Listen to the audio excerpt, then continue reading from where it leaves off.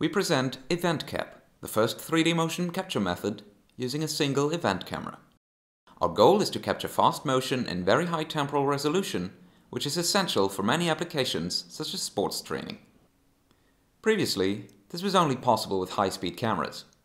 In this paper, we leverage the biology-inspired concept of an event camera that asynchronously measures the intensity changes at extremely high temporal resolution, resulting in a novel algorithm that is 30 times more data efficient than conventional methods.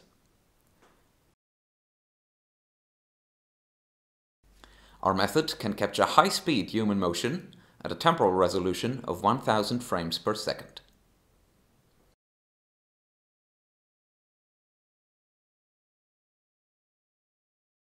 Our method relies on a scanned template model of the actor, as well as the hybrid input from the event camera, including a low frame rate intensity image stream and an event stream of extremely high temporal resolution.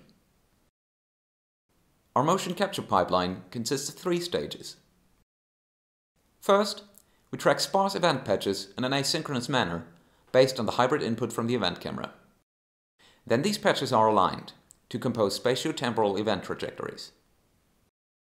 Second, we formulate the motion capture as a batch optimization problem where we jointly optimize for all the tracking frames in a batch. We fit the skeletal motion to the event trajectories in a batch, as well as to the CNN-based body key point detections from the low frame rate intensity images. Finally, we refine the pose estimation by fitting the human template silhouette to the event stream.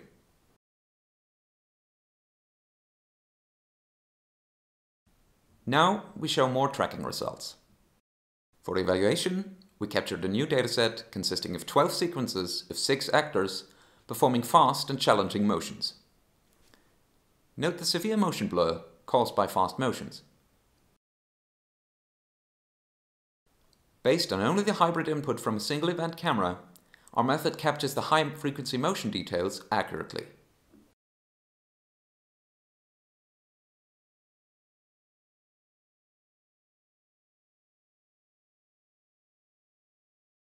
Our approach can also handle challenging and fast human motion. Note the high-frequency motion details captured by our method.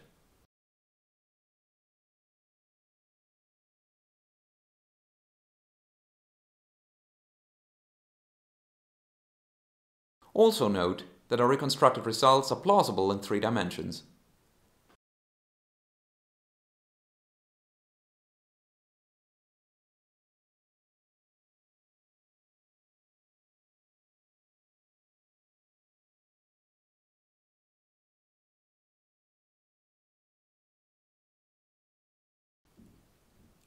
Our method generalizes well to a variety of motions, like kicking and punching, as well as boxing. Note that our approach achieves realistic tracking results, which overlay nicely on the captured view.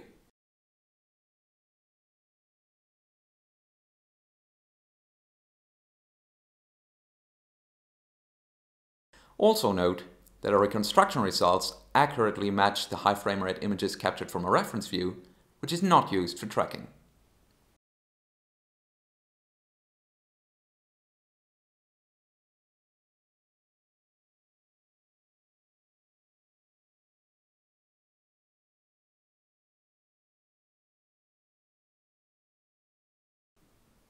Our approach can even capture the challenging motion of a ninja in a black suit, outdoors and at night. While it is difficult for the human eye to spot the actor even in the reference images, our approach still yields plausible results. Here we show more results. Note the challenging image blur caused by the original fast motion. Our approach can achieve accurate overlay in the 2D images,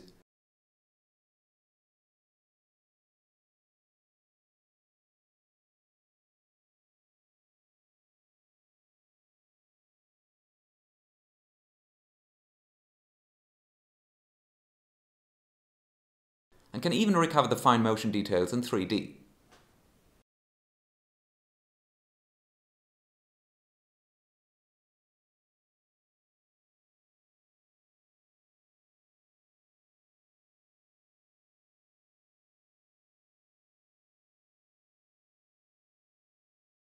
We compare our approach to previous work. Here, we compare to existing monocular image-based methods, HMR and MonoPerfCap. For fair comparison, we apply these methods on the 1000 fps latent images reconstructed from the event stream. Note that both previous methods suffer from jitter and inferior tracking results due to the accumulated errors of latent images. We further apply MonoPerfCap and HMR only on the low frame rate intensity images and then linearly upsample the skeleton poses to 1000 frames per second. Note that such linear upsampling based methods fail to recover the high frequency motion details. In addition, we apply the two baseline methods to the RGB images captured using a high-speed camera. Note that our method does not rely on the high frame rate RGB images and uses much less data bandwidth compared to the reference-based methods. Our approach achieves comparable tracking accuracy and overlays better onto the reference view.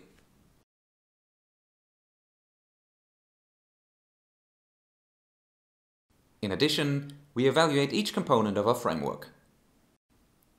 We first evaluate our method without the batch optimization or the pose refinement.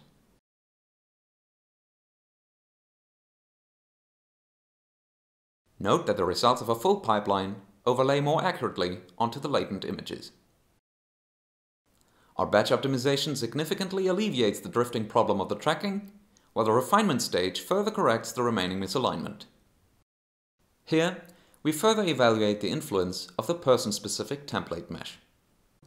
We compare to using only the simple model obtained from image-based body shape estimation at the first tracking frame, denoted as without pre-scan.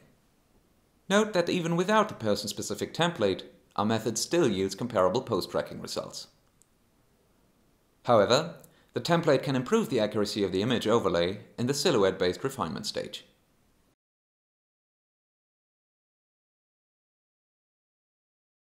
Thank you for your attention.